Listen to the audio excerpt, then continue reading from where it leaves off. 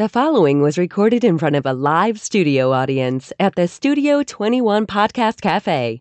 This is the United Podcast Network.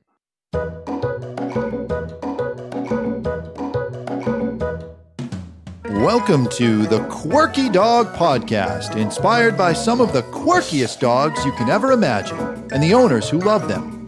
This podcast is brought to you by the quirky couple themselves, Scott and Jess Williams. Their aim is to educate and entertain. Here's Scott and Jess.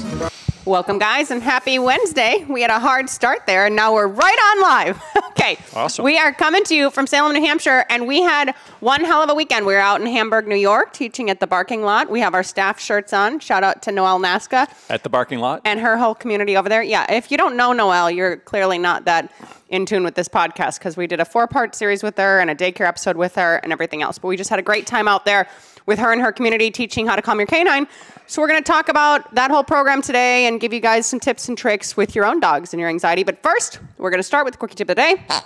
Okay, my quirky tip is starting next week. So next week is what, November 1st? I don't know, I'm all over the place right now. No, yes, it is. November 1st through the weekend before Christmas, or the Wednesday before through Christmas, 12/20. I'm doing quirky tips with awesome discount codes, with awesome products for holiday stuff, either 2-legged presents or 4-legged presents. But this is going to be, I know everyone doesn't celebrate Christmas, if you will, but theoretically, like leading up to the holidays, if you need ideas for gifts, you want ideas for gifts for dogs, you know, gifts for friends' dogs, gifts for friends who love dogs, gifts for kids who only have dogs and no children, this is going to be for you. So every week, from next week until the Wednesday before Christmas, we're doing really cool shops with awesome discount codes only for our audience. So be sure to tune in and listen.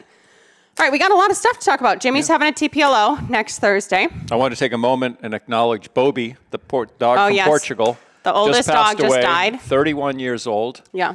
And grew up on a farm, ate human food, and they said he got regular veterinary care. And but 31, he's born in 1992. Yeah. So that's quite a run for a dog. Yeah. And I have renewed hope for my dogs. You know, Jimmy is 11 and just starts acting like, well, you know, he's kind of in the sunset of his life now. And I'm like, what are you talking about? I'm like, this surgery could give him 3 or 4 more good years. And Scott's like, 3 or 4? We need like 7 or 8. So whatever. He's going under the knife. Offset the cost. Next Thursday, stop. He's going under the knife next Thursday, November 2nd. So send good vibes to him. We'll keep you guys posted.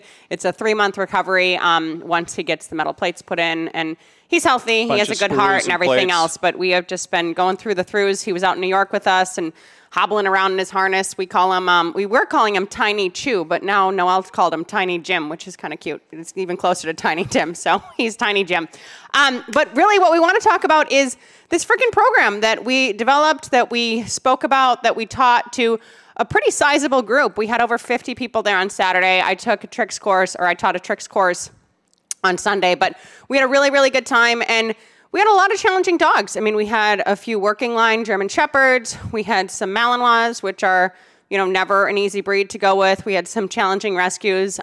So a lot of stuff came up, and we talked through a lot of stuff. And Scott and I so often feel like how to calm your canine is just so basic and everything else. But, you know, we could have gone on and on and on and on. We had to, like, stop questioning. So we just want to talk about some of those things today. What did you get from takeaways? Where are you at with the whole thing? I've always thought, you know, about this program and what we put together is it's incredibly simple, but it's not easy. Yeah. And it's easy to look at it and say, oh, yeah, that's nothing, or that's not a big deal, do this, do that.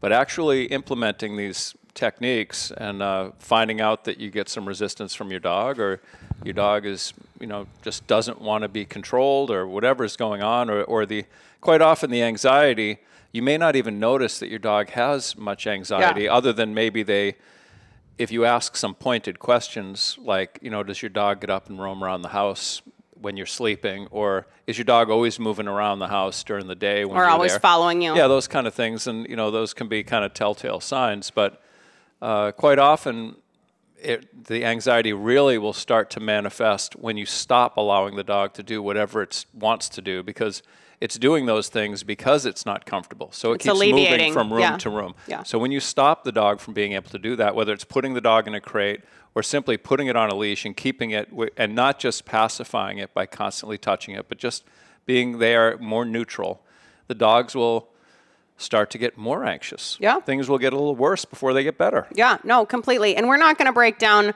the whole program here today. We do sell this online course. I think it's $37. It's very affordable. It's in a link in this description. But there's also an accompanying ebook, and everybody that came this weekend now got the course to brainwash themselves with, and then the ebook also for follow-up, trying to help really have these lessons sink in. But we break it up into physical, behavioral, and emotional. And the physical stuff is just getting the dog physically controlled in some way, shape, or form. And we harp on this over and over and over again, but it is really important to recognize that a dog who's allowing his anxiety to control his movement, his fear to control his movement, you know, every which way you want to say it, that's not helping promote stability, you know. So physically being able to control a dog by whatever means possible, that often does sometimes involve a crate. We really like crating for anxiety, is like the number one go-to step. And that's really where a lot of dogs start to struggle with, like, oh, I don't want to be staying in one place. I don't want to be confined in a crate. I don't want to be, you know, tethered to a door and not have the freedom to do what I want when I want. And you may see some protesting happening. So it's really important to be able to have ways to physically control your dogs. And that's why we talk about stepping on the leash, you know, solid bed exercise. They're within the confines of a place board. What's another one you do? Crating, obviously. That is physically confining a dog. Definitely, they can't get out. So it's important to think about these things. People want to give their dogs more and more and more and more and more, but then sometimes their anxiety is bubbling up more and more and more and more and more because they have too many options. You know, people with anxiety, structure is good to have, and limited options. If you have 100 choices in front of you, that's going to raise your anxiety a lot more. So if you have, like, pick door number A or door number B, which one do you want to do? It's easier to see a picture that doesn't have as many options. Yeah, I mean, the structured feeding, which seems simple to me because I always raised all my dogs like that, even, you know, before we even met. But, you know, a lot of people, I think, are trying to heal their dog with food or make their dog feel better, like an Italian grandmother. Yeah. It's like everything is food. No matter what's going on, let's have something to eat, you know? Yeah. And you wind up with a dog that's super picky. They don't want what you put down last night. They turn their nose up at everything, and you start trying to make better and better meals. And the reality is they're just not hungry because they have access to food typically round the clock. I go to people's homes. I'll ask, how often do you feed? They'll say, once in the morning, once at night.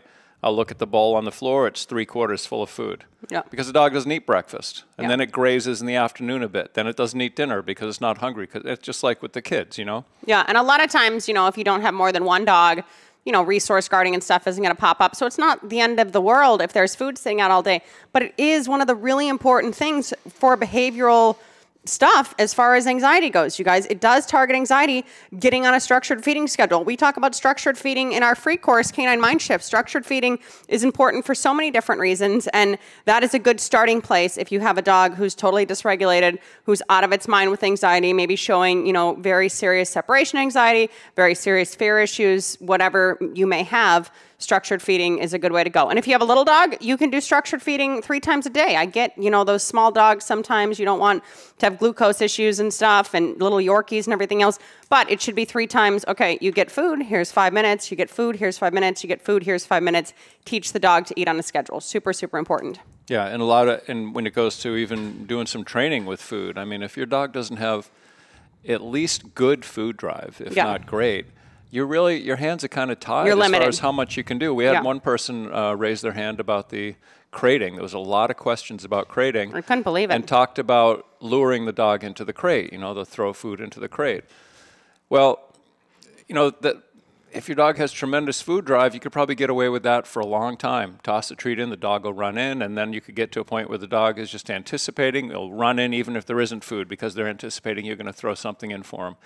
But if they have moderate food drive, you might get away with that once or twice, maybe 3 times. And then if they don't want to go in the crate, they're not going. Yeah. They just don't care about the food. Well, and there's a behavioral aspect of that, this bribing versus rewarding, right? Like, we want the dogs, we want to say crate, and then the dog, it's followed up with food. Even if you're feeding your dogs your meals in the crate, you're telling them to do something, and then their breakfast or their dinner comes in. It's not that you're, putting that in the back of the crate, and that's how they're getting in the crate, and they have 2 feet out the front door while they're eating, or, you close it while they're eating. No, they can get a Kong, they can get something in there, but first they should listen to you, choose to go in the crate, and then get rewarded. Bribing is not going to get you very far in life. Let's show a couple pictures and video from this weekend just before we go to break. Chrissy, do whatever order you want. But Noelle has this great facility, the parking lot. It's a place for daycare and training. We did some bite work with her dogs there afterward. And we had a good group. It was really a good group. We have did I send you a video too? All right, show the video and I'll shut up.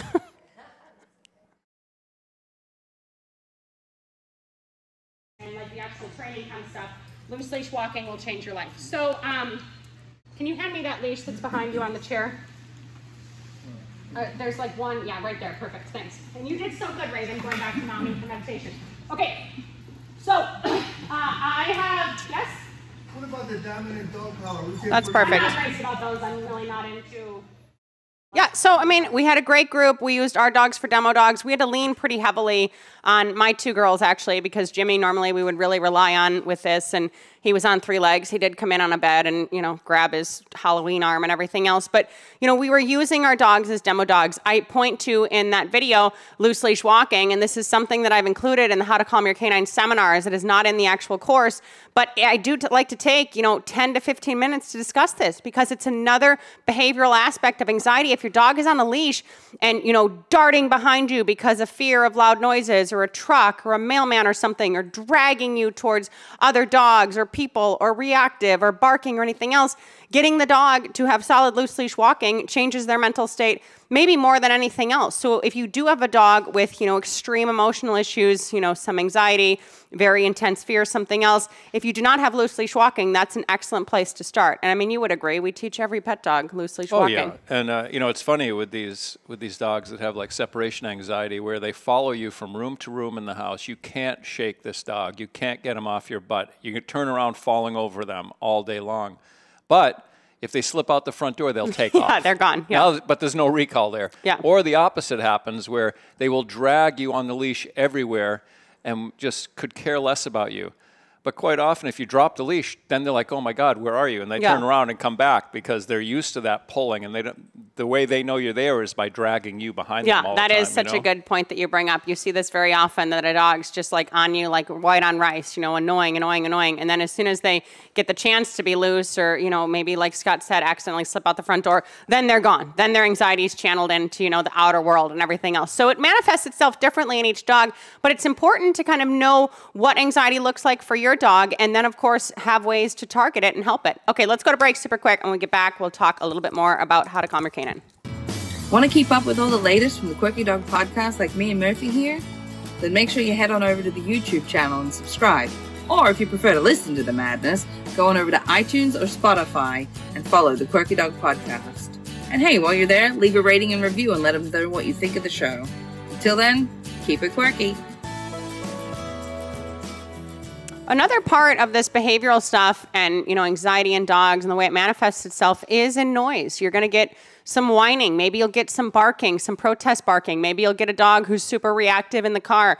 If you have a noisy dog and you do not have a way to combat that noise and a protocol to work through and a way to start at least getting those, noise levels to decrease over time, you're not going to be helping to get yourself on top of the anxiety either. Quiet dogs are calm dogs. I don't know how else to say that, but it's true. A dog that's barking its head off for no reason or constantly whining when it doesn't get what it wants is not in a, good mental state. They're not in a healthy mental state. So if you have noise issues outside of, okay, I don't have loose leash walking, I could do that. I'm not crating currently. Okay, maybe I should crate. I haven't done structured feeding before.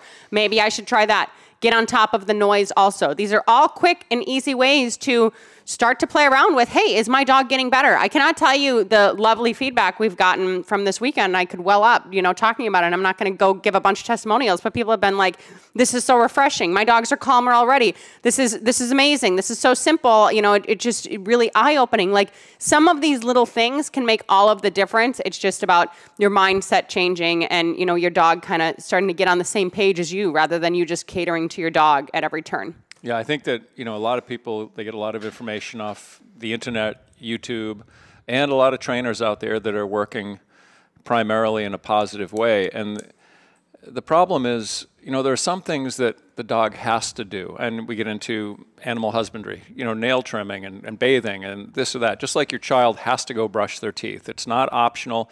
We would love it if they just wanted to do it because we asked them to, but dogs and kids, they have their own mind. They want to do what they want to do.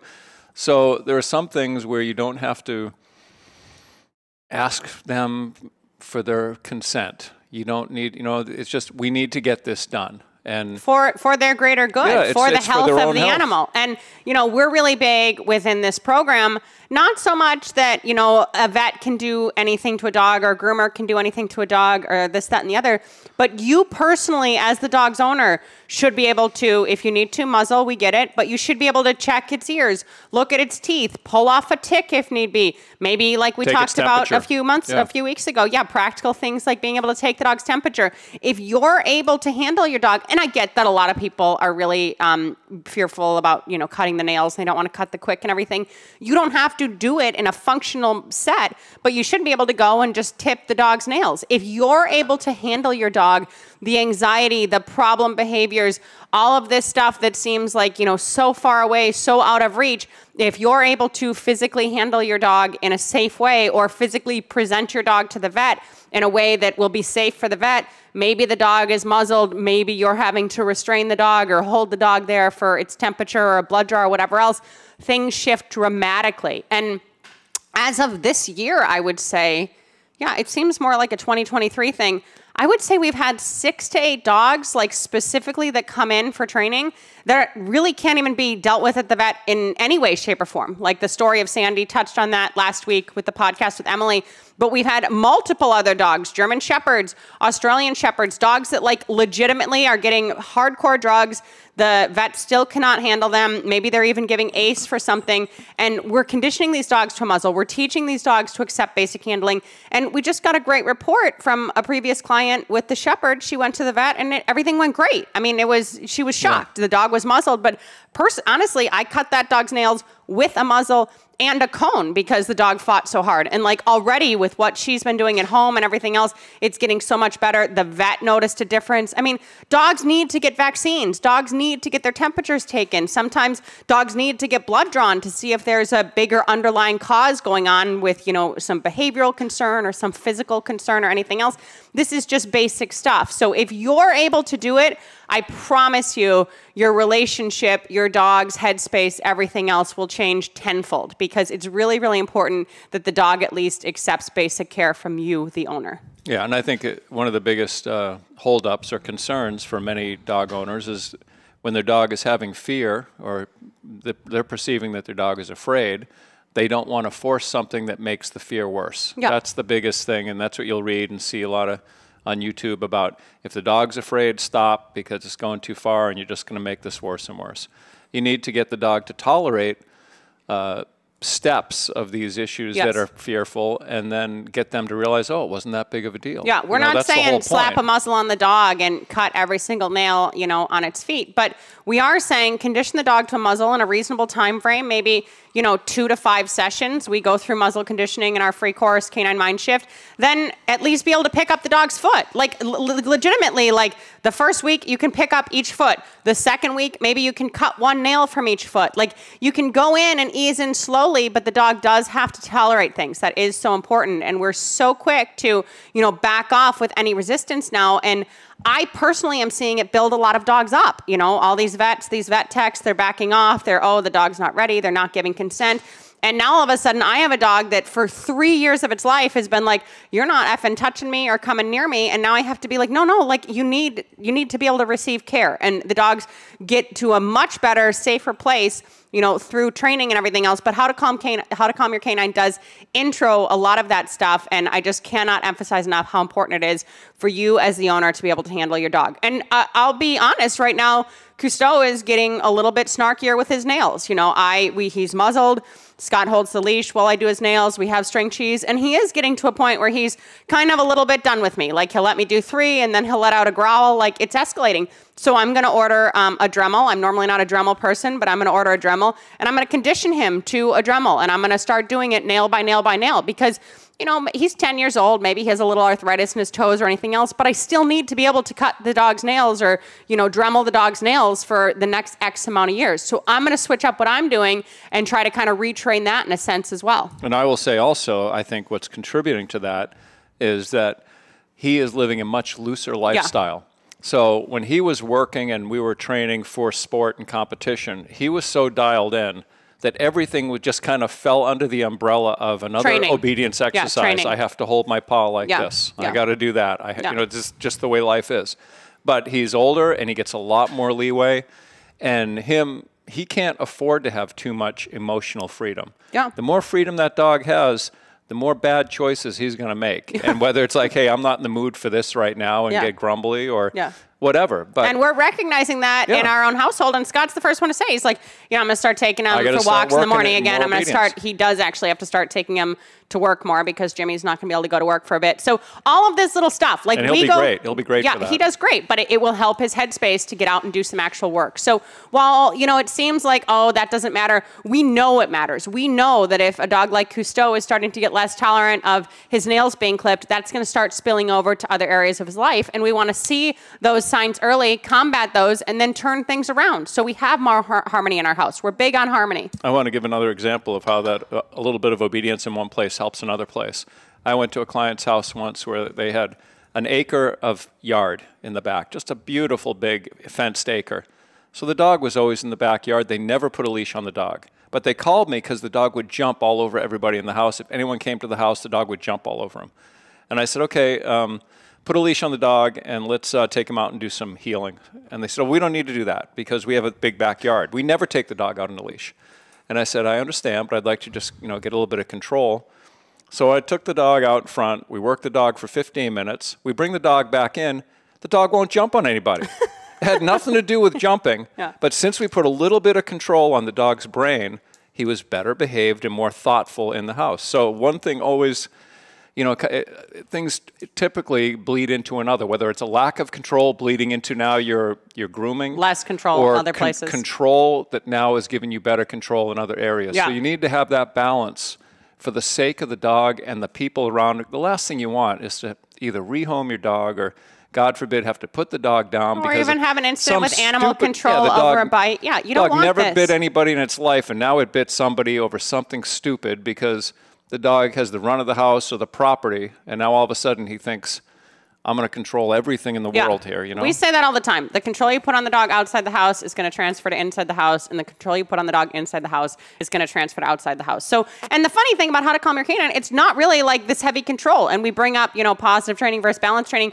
How to calm your canines with a flat collar. There's no compulsive tools that are added. There's nothing else. I don't even think I mentioned bark collars in the barking section. I mean, clearly we're pro that kind of scene if you need to use a bark collar inside of a crate for excessive barking and everything else. But it is as watered down material as possible to appeal to any average pet person, to appeal to any shelter volunteer, to appeal to all camps. We're just talking about some basic exercises to try to change your dog to be living in a happier, healthier headspace.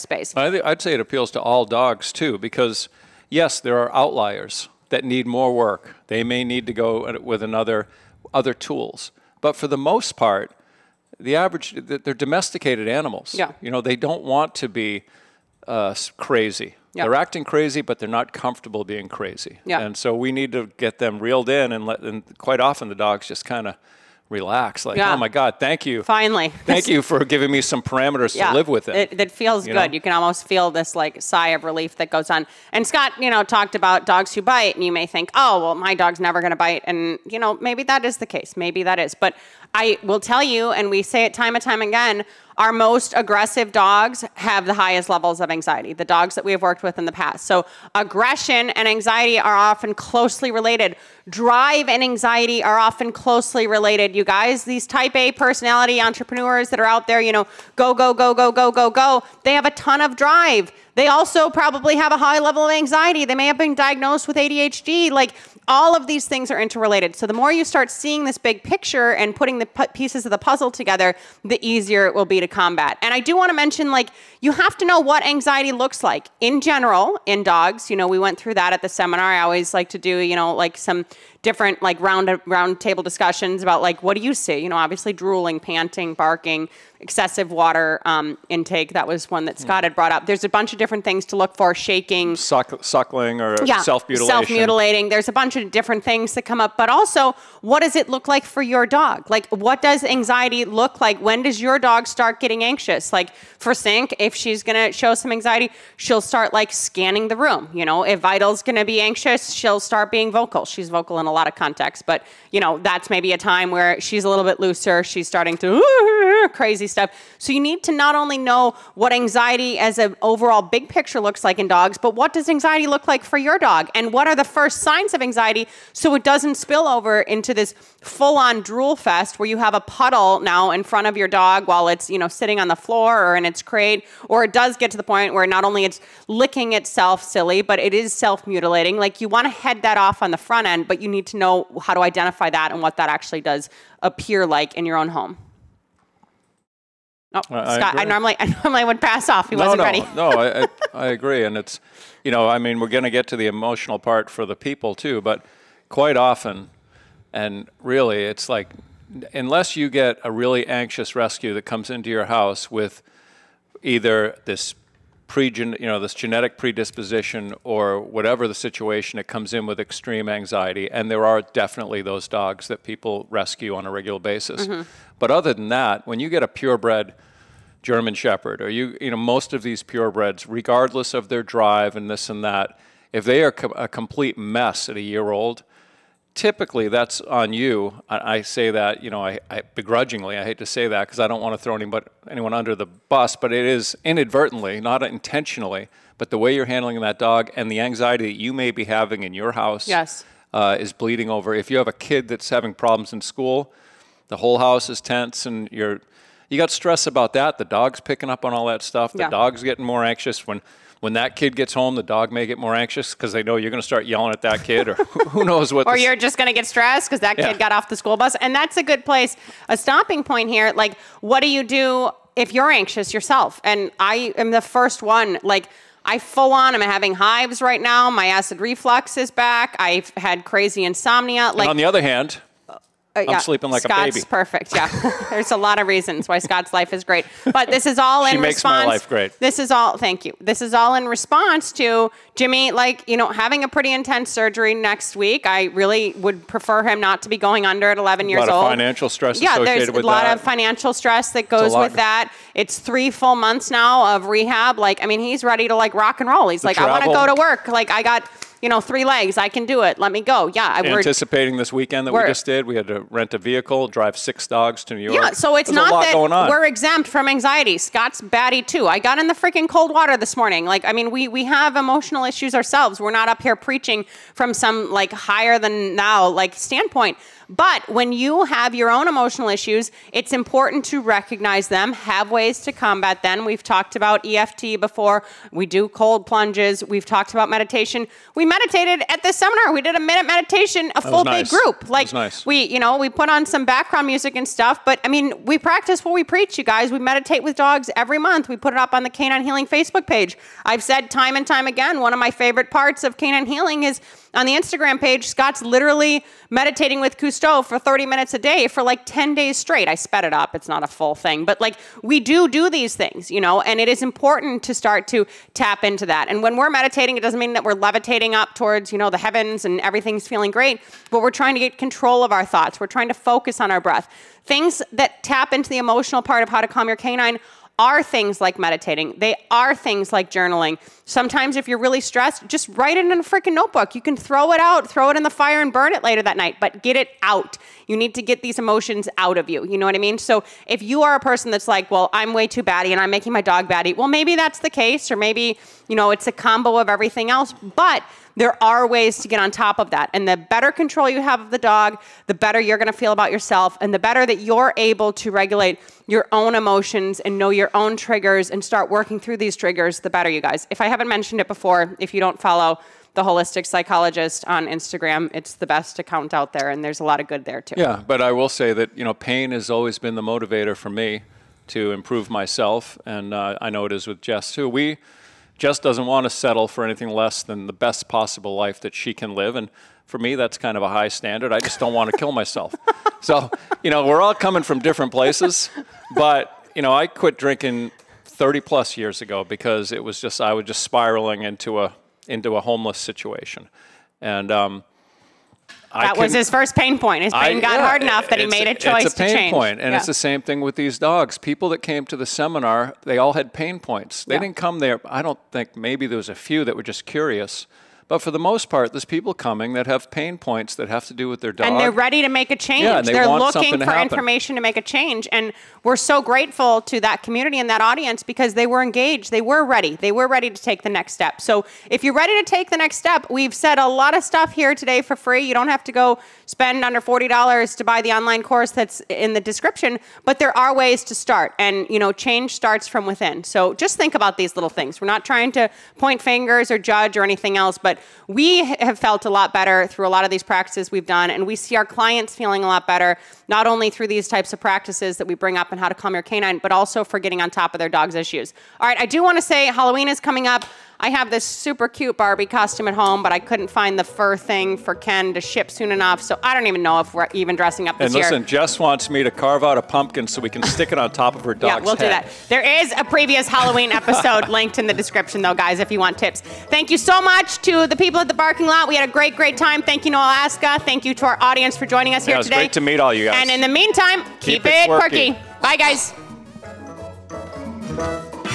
The views and opinions expressed by the hosts, guests, or callers of this program do not necessarily reflect the opinions of the Studio 21 Podcast Cafe, the United Podcast Network, its partners, or affiliates.